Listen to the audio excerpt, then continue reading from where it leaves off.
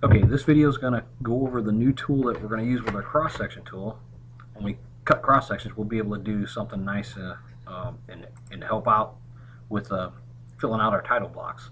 So now we'll be able to populate the route, the district, sheet number, county, job number, contract ID, project number, the bridge number. All this information can be populated by filling out a dialogue as we cut our cross-sections.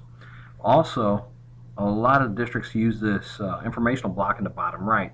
Some use them horizontally across here, and some take use of this consultant field and place their informational block here. So that's what I did. I put an informational block out here, and you can put whatever you want in here. So, and I'm going to go to the tool and show you how it works. So that's what the goals are. So the first thing I want to do is I'll go to my tasks, go to my create cross-section tool, and pick my alignment. I'll wait a few seconds for the tool to populate. The next thing I want to do is I want to hit my preference and pick a preference that I'm going to use. For this project, I'll just use the 10 scale. I'll load it and close. Okay, this tool supports anything that you do in the General Custom tab, anything that you want to set up. You got custom cross-sections out there that you've been working with and stuff. You can still use it with this. I'm going to go with the defaults what it has, except I'm going to change my stop station to maybe 10 plus 0, 0, so this doesn't run forever. So I'll do across 10. Next thing that you want to do after you get your general or your custom sections figured out what you want to create cross sections with, we go down to the sheet folder or leaf, and then go down to the annotation option. And what you'll see is if you loaded the MoDOT preference of your choice, you will get this information in here, a tag name and a value. Now, value is empty. If it's empty, if a value is empty, then nothing's going to populate in these fields. And you can see they represent that title block, the route, district, county, job number, contract ID. All that information is the same as the title block. So if you don't want to fill that out here, you can leave the value open and then fill it out as many times that you need to in the sheet. Well, I'm going to go ahead and show you how to fill this out. So I'm going to select the route, and when you do that, it gives you this tag name down here at the bottom, route. And what that tag name is, it's looking for a tag name in the MoDOT border that we have. So out there's data fields that require input, and they have a tag associated to them. So this tool will go out and find that tag and open up that data field and place that value inside there. So I'm going to give it a value, call this route 63, so 63. And when you do this, you'll need to update. So you update the field, and you'll see the value now shows the 63 in there. The next option is the district.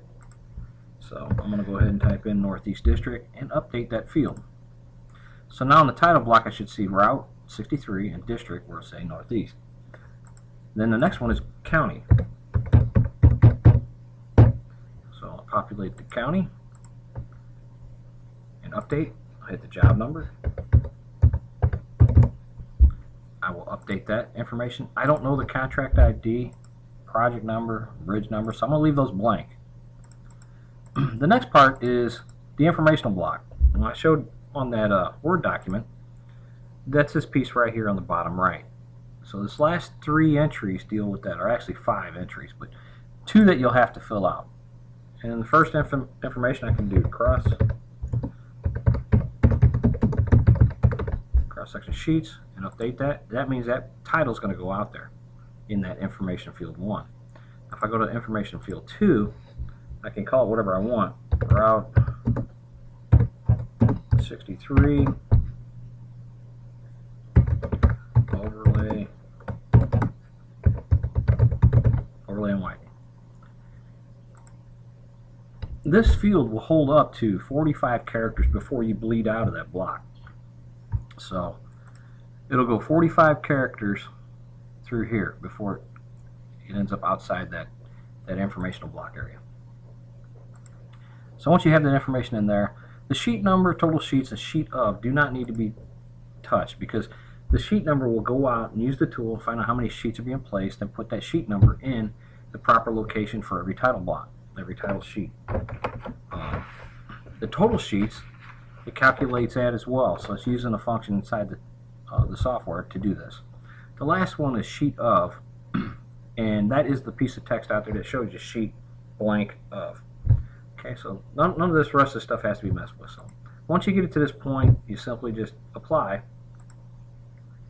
And we only did like up to station 10 plus 00, so it shouldn't take too terribly long. My status bar in the bottom right tells me we're halfway there. And there we go. So I'm going to move this dialog out of the way for the time being, and I'm going to go into that first sheet. At the bottom right, you can see it put that piece of text in there that I defined. Cross-section sheets, Route 63, overlay and widening, sheet 1 of 5. I go up to sheet number 5, let's start 5, zoom into that, and it tells me 5 of 5. So that's accurate and that's working. The other part was the title block. If we zoom into the title block, there's my route, my Northeast District, my sheet number. This is sheet number 4 in the whole set of sheets. The county and job number are placed as well. The beauty about it is that you don't have to go out and figure out what color, style, and weight to use. It already has it set up in the data field before you place it. So that's pretty much how you get it to place in each sheet. Now, if you don't want to see the informational block at the bottom, just like I was trying to explain before, what you could do is you can come in here and say that information 1, I don't want to see that, so I can just delete that out and update it. Informational 2 is the same way, and then update the sheet number. So all I'm doing is just taking a few seconds here and removing the piece of information out of here, and then update. Now if I run them, because I know I want my title sheet stuff, and that's a big help, but if I don't want to see that informational block, I can just remove it. Now if I apply it, we'll go out and look at the new sheets and see that the informational block at the bottom right has been removed. Okay, so if I go into it and look, there's nothing in that space anymore. So everything else filled out, my title sheet, my title block, but the informational block's gone. So that's basically how this tool works. All you'll need to do is come in here when you create your cross sections the next time and fill out the annotation. Now, another nice little thing to it is that when you leave the dialog or close out, it'll prompt you to save it if you haven't saved it. And if you do save it, what you'll want to do is save it out to your project-wise data folder. Okay? You won't be able to save it to the T drive, so that would be your other option. Just save it out to your project-wise folder. And then if something goes wrong with your cross sections, and you know they're not dynamic by any means, so if something changes your project and you have to run cross sections again, at least you'll have this file, which is a DAT file, a DAT file, that you'll be able to load back up and run, and it'll have all this information filled out that you filled out once before. It's not a lot, but at least you could do that. You could save that. So that's another big thing, is saving out that DAT file if you want to. The last thing to talk about is sometimes you go over that 50 sheet mark where the Make PDF Request tool can only do up to 50. And what you'd have to do is create them all in this file, this single model.